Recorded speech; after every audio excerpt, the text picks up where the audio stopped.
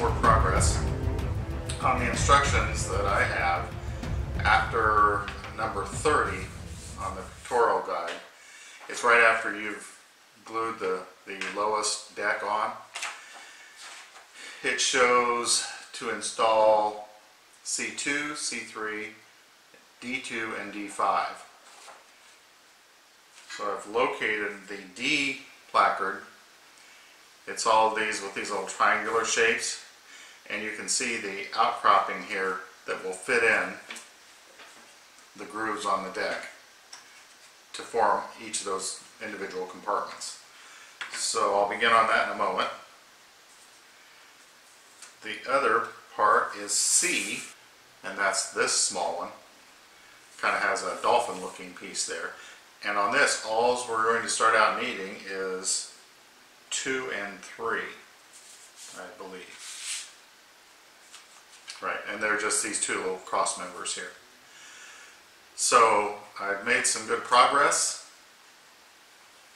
You can see I have all these bones in place. What I've started doing is I bought a tray compartment, and I'm going to cut all these C, there's C2 and 3. I'm going to go ahead and cut all of these out and just mark them with masking tape as to what numbers they are.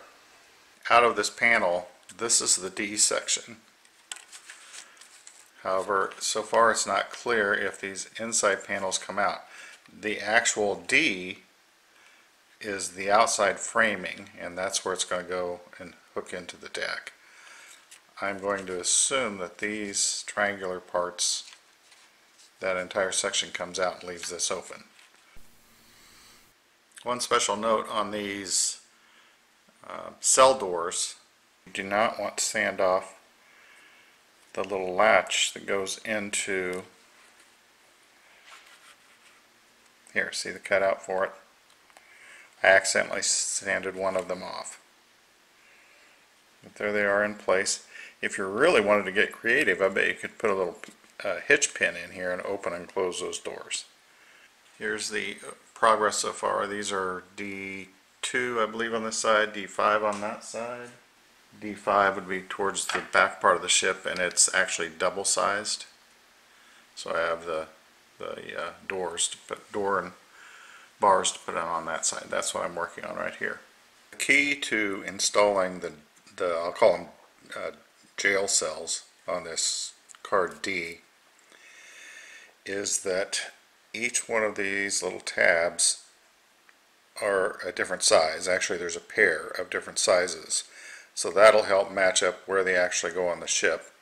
And then there are 4 that go on these. And that's where it's been tricky for me, but I think I've figured it out.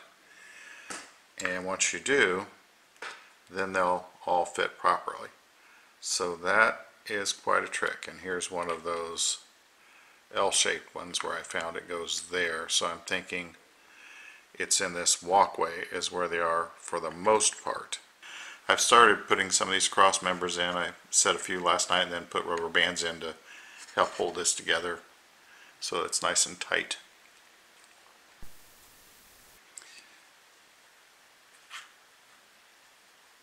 Okay, the L-shaped piece that I talked about earlier, I have determined that 2 of them go, this will be looking into the ship, so this is the side of the ship you look into. And actually they're on both sides of this hallway. They're both to the left as you're looking at the screen.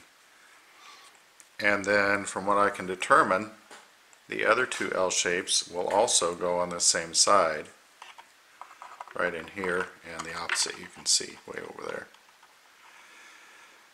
That's the only place they would fit. Another quick piece of advice, don't use super glue in this area because it sets up too fast. Sometimes these are a little squirrely and hard to get into position. So I'm using the tacky glue and then just clamp it, and once I get these last 2 pieces in, this one and the one that goes over there, I'll let it dry. I decided not to attach these to those L-shaped pieces as of yet, just for ease of installation. So once this sets up, I'll put the rest of them in. So far it's looking good. Like I've said over and over again, it's been a little bit confusing, but I am managing, and hopefully this will help anyone else that's trying to build this particular ship. I have almost everything glued in place. The rubber bands are for these support beams that go across, so I'm holding these in a little snug. One thing I should point out, these are parts C1 and C2. They go underneath these supports for the next deck. I didn't put them in right away. I was able to slide them under, but you'll want to decide whether you put these in before you rest those two beams. 12 and 13, I think that's 12 and 13A on that. So there's 4 of those there. I'll be aware of more of them. I think on the next deck has more, but I think on this lowest deck that's the only 2. Now you can see my chain and shackles. You can move them to different positions and maybe slightly glue them down or just let them dangle. I'll pick whatever jail cell or dungeon or whatever you want to call it, and I'll slip it through. Make sure it's going to work. There, it pulled through. And again, I'll just take a drop of super glue. I'm going to back this out. I'm going to put some super glue on that, and I'm going to pull it through.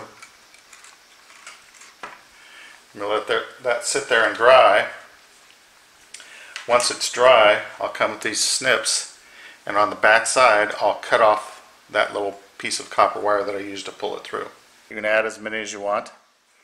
And here's that back side I was talking about.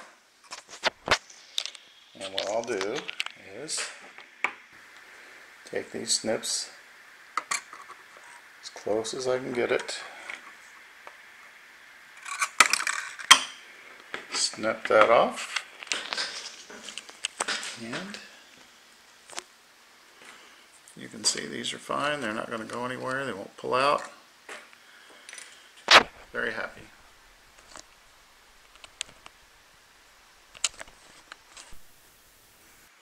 This is the lowest level, completed except for whatever extras I want to add. You can see I've put in the shackles. I left one prison door open.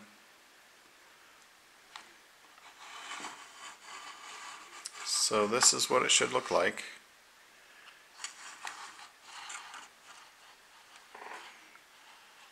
There's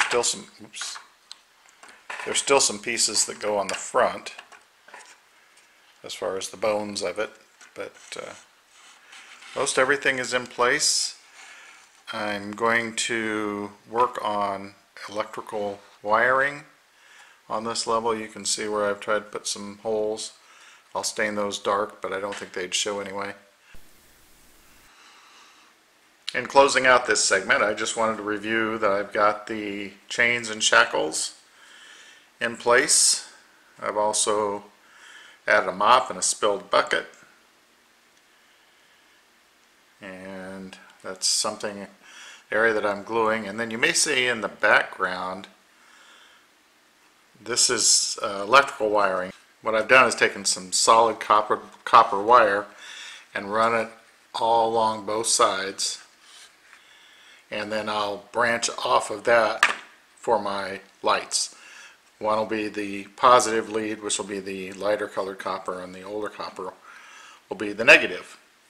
So I hope that works out pretty well, but you can see it's coming along. Some things I'm real happy with.